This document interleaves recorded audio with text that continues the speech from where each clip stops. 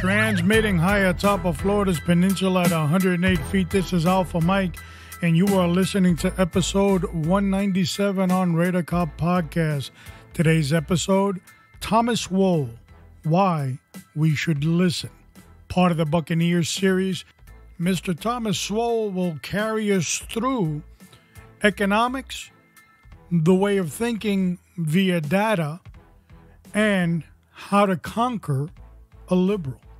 So you're probably wondering, how do you contact us? Well, it's radarcop.com. There you can listen to all our episodes from 1 to 197, or our official website, radarcopnation.com. There you can get more information, news, and updates on this platform.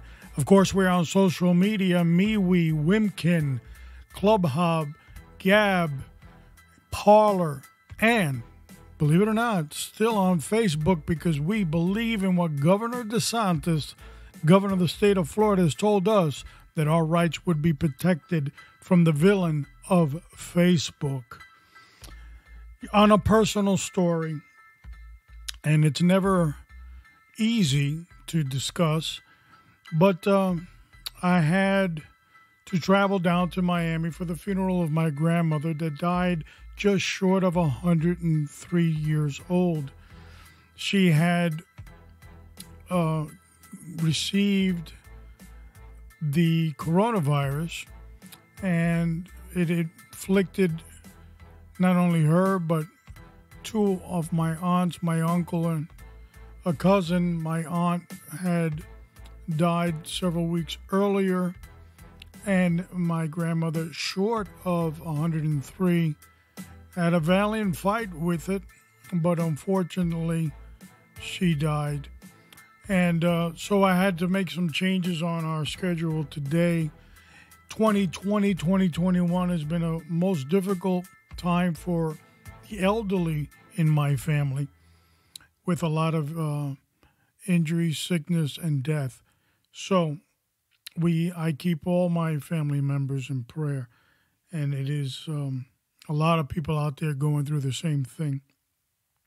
Today's story, we're going to dive into Mr. Thomas Sowell, an individual that has impacted millions and millions of Americans on the proper, and I'll repeat that again, the proper way of thinking. There's a lot of stereotyping, and people like to say a lot of one-liners, and they'll even get red in the face and argue with you that it's absolutely true. But Mr. Thomas Sowell has learned and taught us that you look at data, and based on that data and history, imagine the two, history and economics combined. This is something that has really never been done by the intelligentsia in America until Mr. Thomas Sowell came along. You see, data doesn't lie. The one-liner invented by the talking heads, that does lie. And he carries us through different world history and ethnicities of people. And most of the time when he comes up with these Sowell quotes, it disturbs a lot of people on the left, because there is no real rational thinking.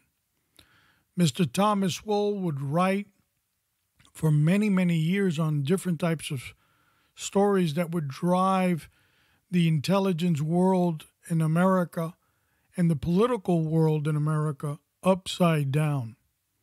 We'll look at some of those famous quotes as well. And where the Thomas Sowell fan club is today, as he is in his 90th year of birth. We can't get enough of him because of the fact that what he's saying is pure truth. Often, not too many people argue with him, especially in the media, because you're not going to win the argument, because Mr. Thomas Sowell is backed by data, facts. And he's often said to liberals, don't let a mere thing like facts get in the way of this argument. And this is what we're going to learn and dive into today. And speaking of facts and speaking of those things that impact many people, the Word of God has always been something that will move us in a spiritual direction. So today I want to take a look at the book of James, chapter 1, verse 22 to 24, and it says,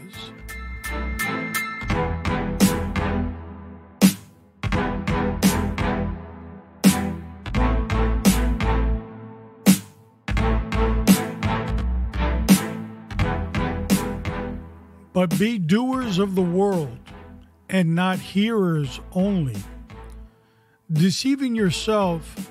For if anyone is a hearer of the word and not a doer, he is like a man observing his natural face in a mirror.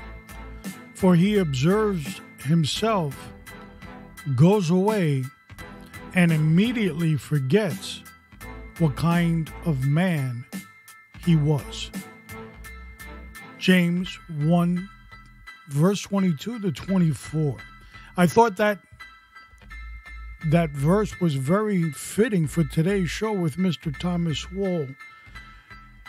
Today, people forget who they are and what they stand for.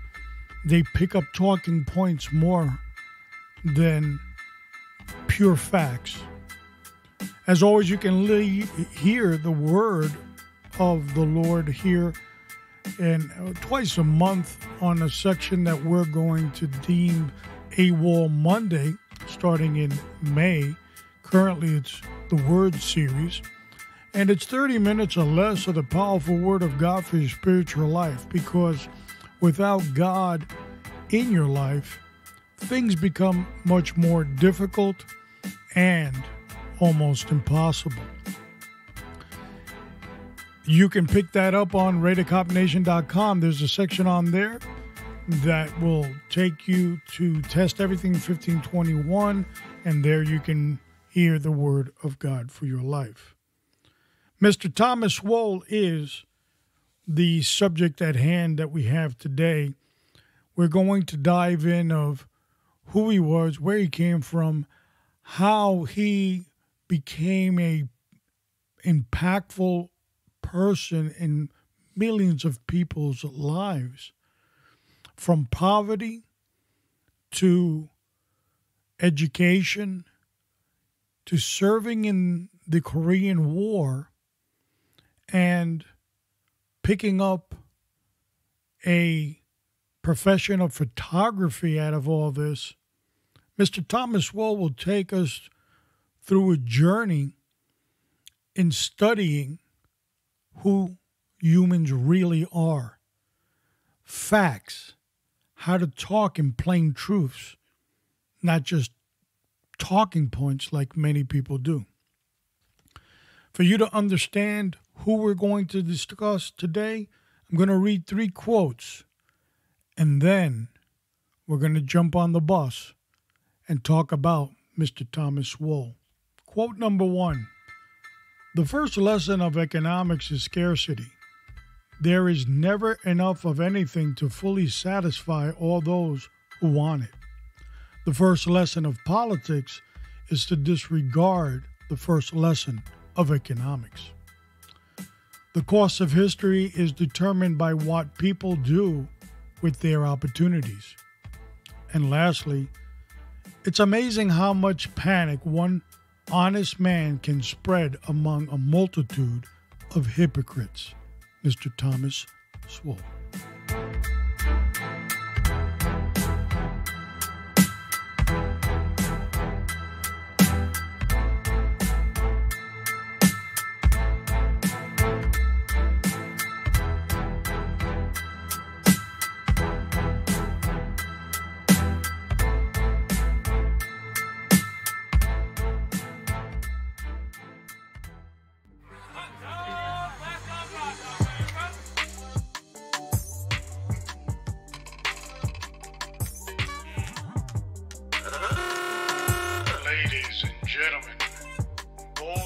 and girls, children of all ages, welcome to the main event.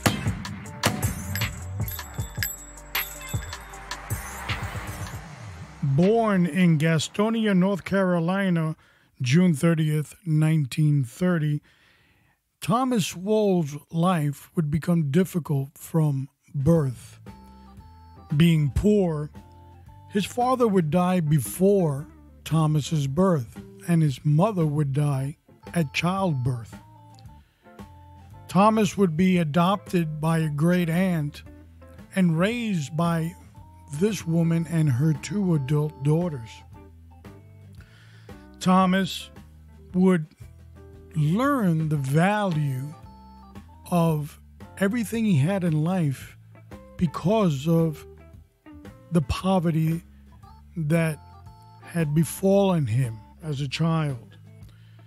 At the age of 8, his great aunt would move to New York City, the section of Harlem on St. Nicholas Avenue and 146th Street. At 8 years old, Thomas would discover the big city. Never really having much as a child, things like televisions were unheard of in the Swoll household. He would have a telephone at one time and a radio, reaching the big time.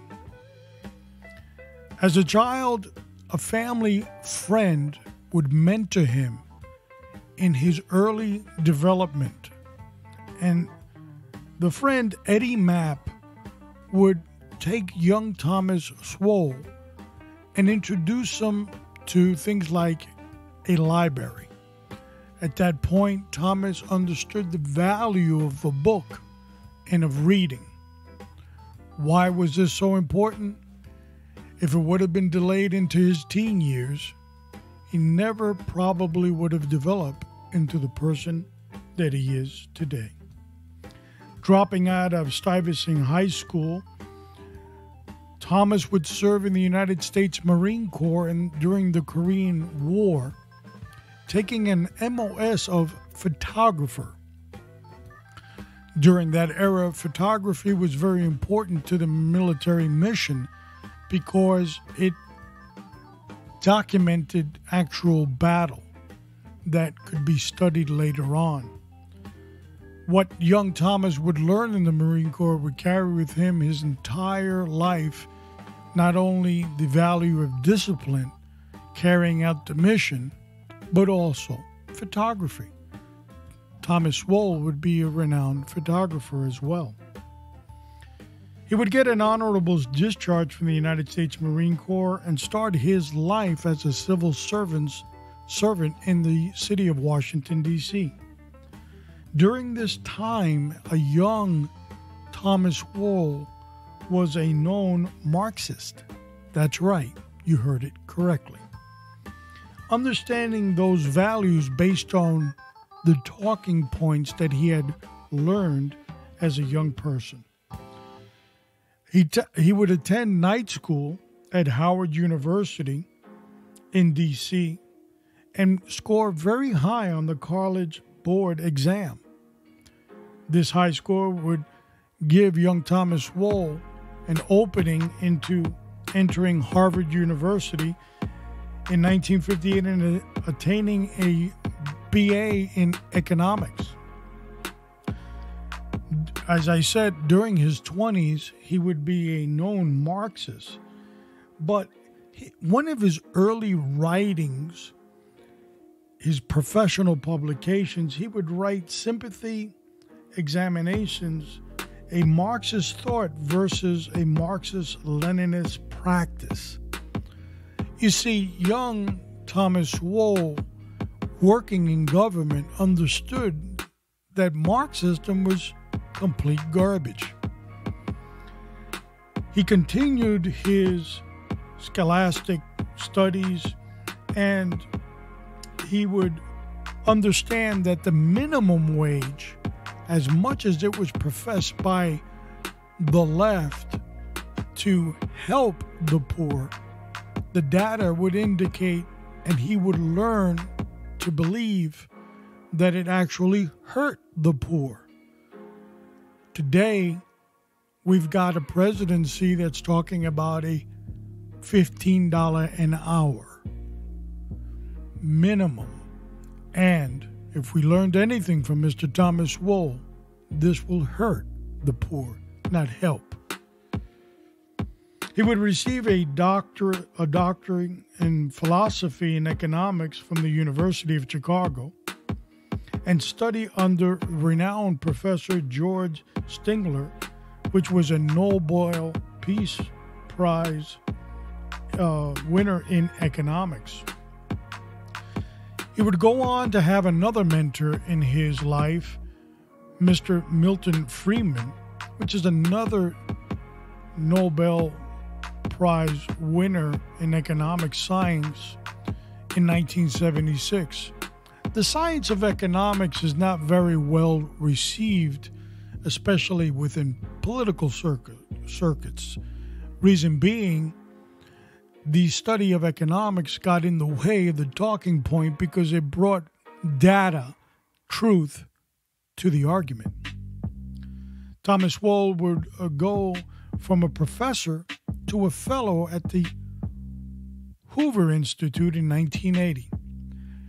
Although Mr. Thomas Sowell was a professor, he was limited in how much he could teach and how many people he could reach out to.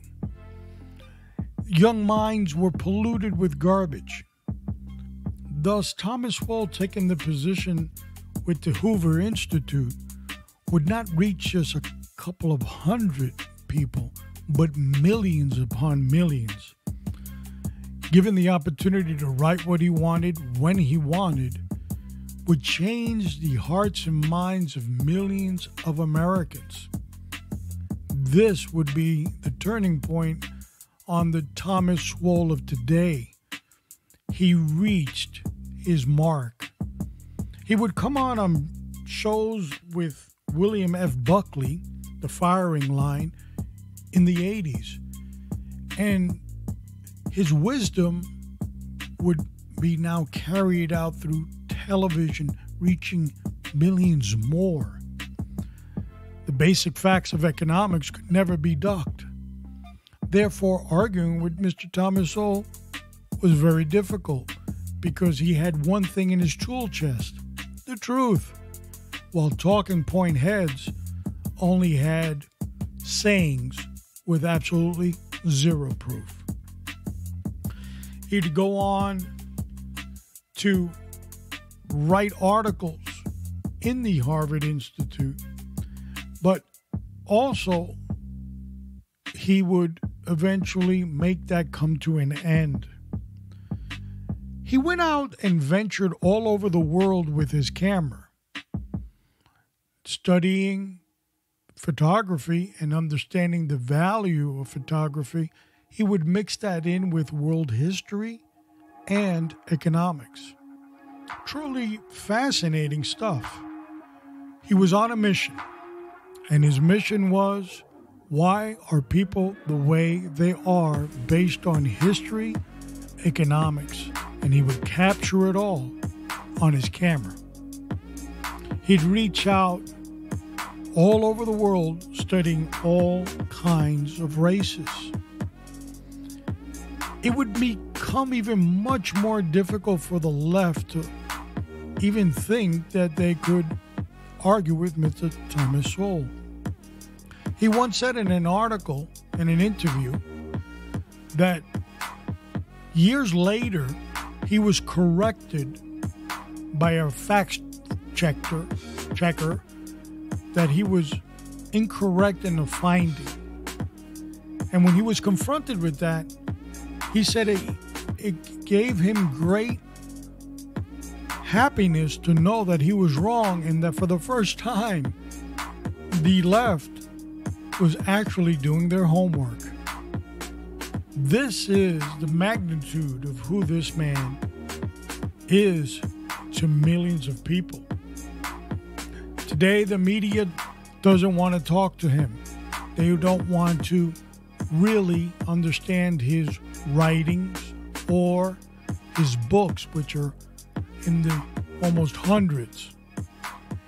The reason they don't want to deal with it is because it deals with the truth. And the media doesn't want to know the truth. So the best way to deal with Mr. Thomas Sowell is to ignore him. But not to millions and millions that have followed him, not only in their college careers, but YouTubers and social media have picked up on Mr. Thomas Sowell, from rap artists to young minorities all around this country.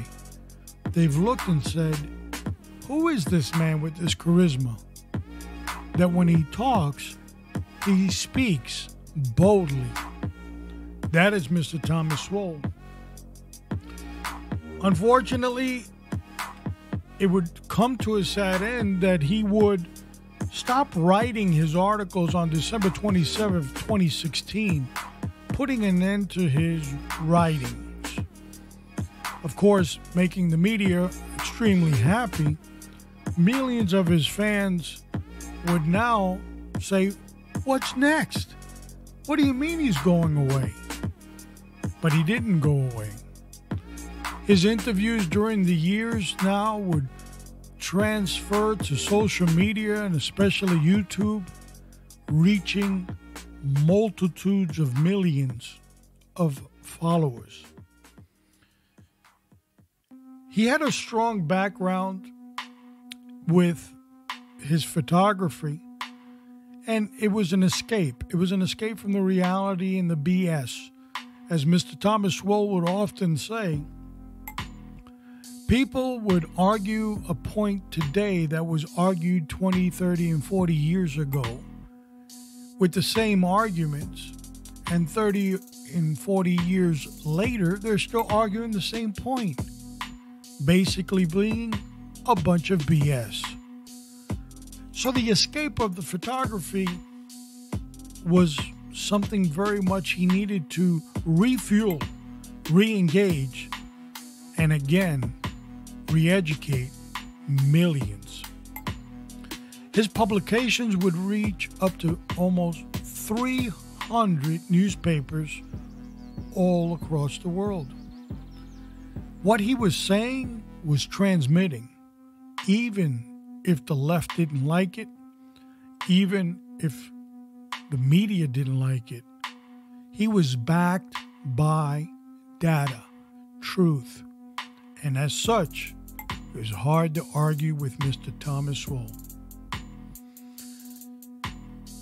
He would, of course, now become the craze of social media that he is today.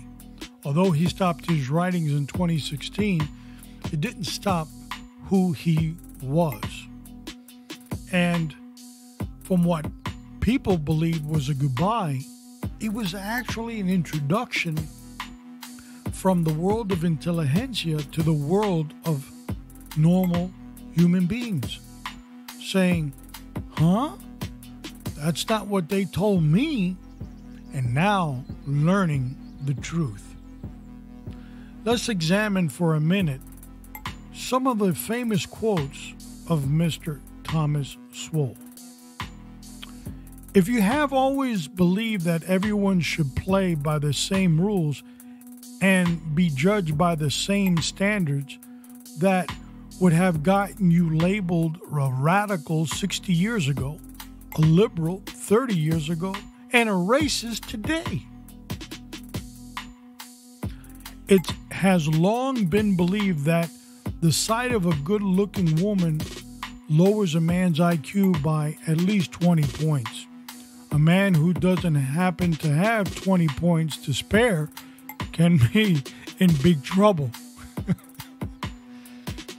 I have never understood why it is greed to want to keep the money you have earned, but not greed to want to take someone else's money. And it keeps on, folks. It keeps on. It is the gift that never stops. Here's another quote. It takes considerable knowledge just to realize the existence of your own ignorance. It's bad enough that it is bad enough that so many people believe things without any evidence. What is worse is that some people have no conception of evidence and regard facts as just someone else's opinion. Very true in today's society. Another quote, our tax system penalizes those who are producing wealth in order to subsidize those who are only consuming it. Basic economics in your face. Another quote, what do you call it when someone steals money secretly? Theft. What do you call it when someone takes money by force? Robbery. What do you call it when a politician takes someone else's money and gives it to someone likely to vote for him?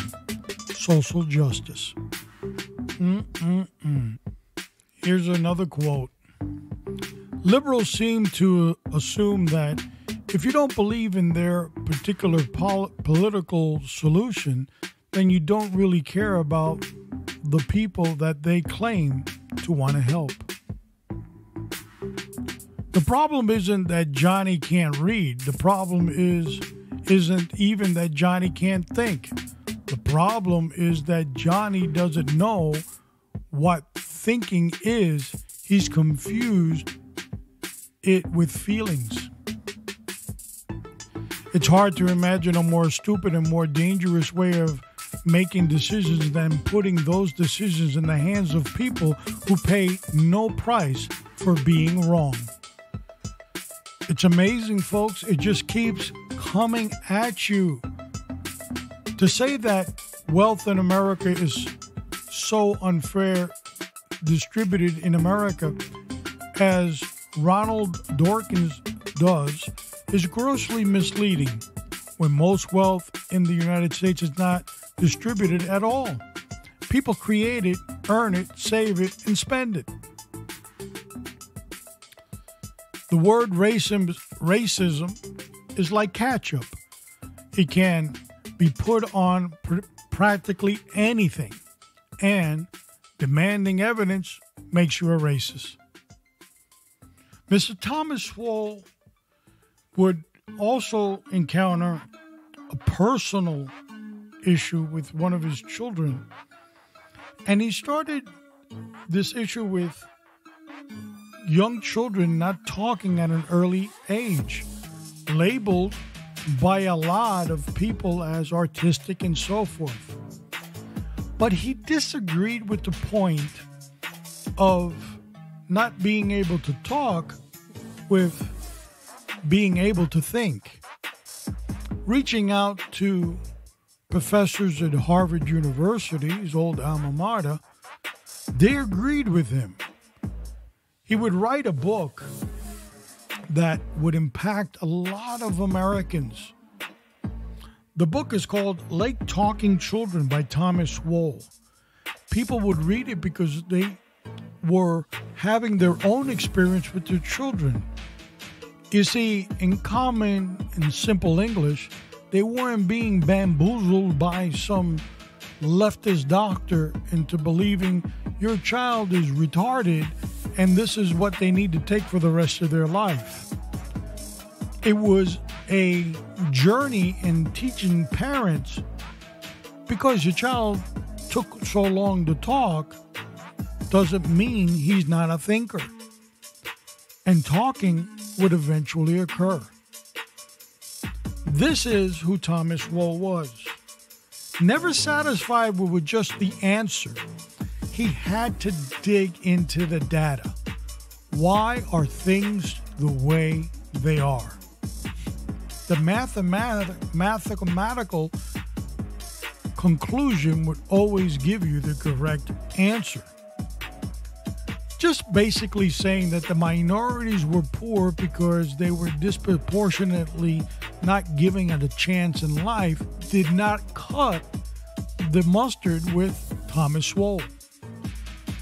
In fact, he proves, based on data, that after slavery and the Civil War, blacks were more successful. Unemployment was a lot lower. Blacks with two parents in the household, mother and father, had less divorce rates and less problems in the family. Now, when the left stood up in the 60s and they were going to create this great social economic revolution, they developed things that would handicap minorities, such as Medicaid, welfare, and so forth. Now people weren't so eager to study, to learn, and do hard work. They were dependent on a government. Mr. Thomas Sowell has been arguing this point forever and a day. Today, at the age of 90, he continues to say the hypocrisy on the left is just making minorities dumber. And minorities are starting slowly to wake up and listen to Mr. Thomas Sowell. Not a man that was born with a golden spoon. Not a man that was not born with the mother and father relationship, but he was nurtured in love, caring, and understanding to make him the person he is today. Undoubtedly, you can't hide the fact that his experiences with many mentors in studying made him who he is today too. And, of course, his military service showed him how to fight, drive, and move forward. And that discipline would make him who he is. And millions have a great gratitude to who he is today. It is so often that the media is just a talking point and talking heads of the left. They dumb down society. The Hispanics are a certain way. They're immigrants. They're poor. They have no brain power. Black Americans have never had an opportunity. They're always being the racism card on top of them. And on and on and on. But Mr. Thomas Sowell would, as I said earlier, dive into who are these people in the world? Who are Europeans? Who are Asians? Who are Black Americans? Who are Africans? Who are Latino Americans? And he would study numbers and who they are and where they came from, because their social makeup and geography would make who they are. Another point that he would always make, that people often say this group and that group took over a specific industry, which Mr. Thomas Sowell would tell us over and over again. They didn't take over anything. They placed something in place that was never there. Many, for example, many Europeans would come from European countries, and they in turn would enter the New World in America where something was missing. An example of that was Steinway, the famous piano maker. Growing up in Germany, it was so difficult to create something because you had to go through layers and layers of bureaucracy and protocols. He, in turn, turned his talents from his native country to America. And within little to no time, he would have great success that even today exists with the Steinway piano. So if you look at Thomas Sowell's position, he didn't create it. It was in place. He just took it to a place that didn't have it. This is the type of thinking of Mr. Thomas Sowell. Today, minorities would benefit so much from those things that he has taught us.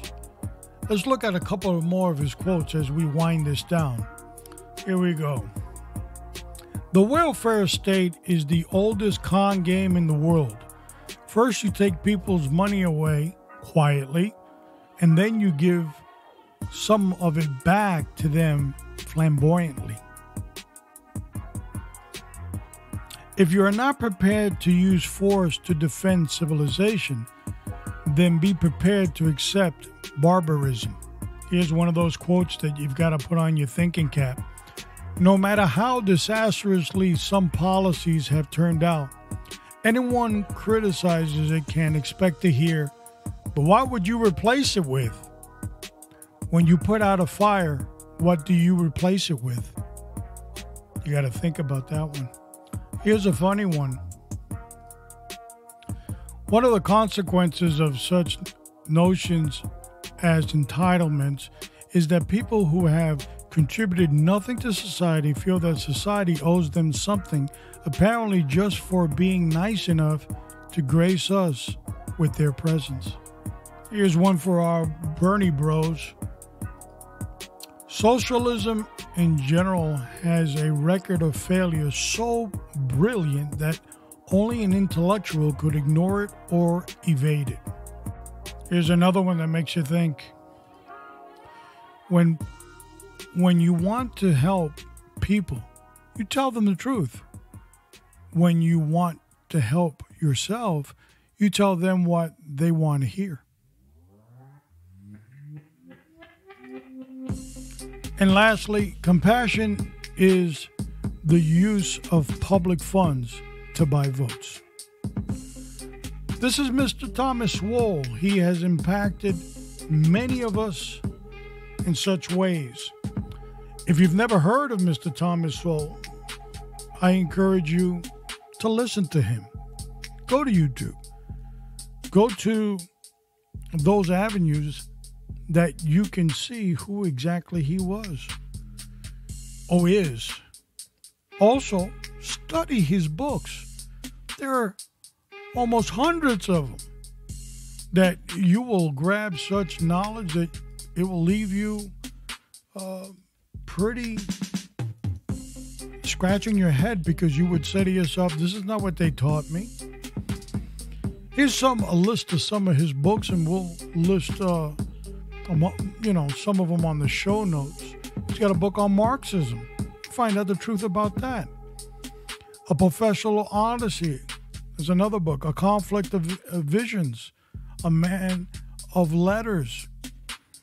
We discussed the one he wrote about kids, Late Talking Children. Some of the big books he's written is the issue with racism. He's written many books about that, discrimination and disparities, by Mr. Thomas Sowell. Basic Economics is another book he's written. And we can go on and on and on. When you pick up the book, you pick up the power of this man's level of intellect. Again, how did he develop this? Well, through knowledge, through studying. Somebody asked him once, and we'll put a clip of it down in the show notes, what made him change from being a Marxist, and he said, facts. Don't let facts get in the way of your stupidity. This is the basic lessons that we learn from Mr. Thomas Sowell.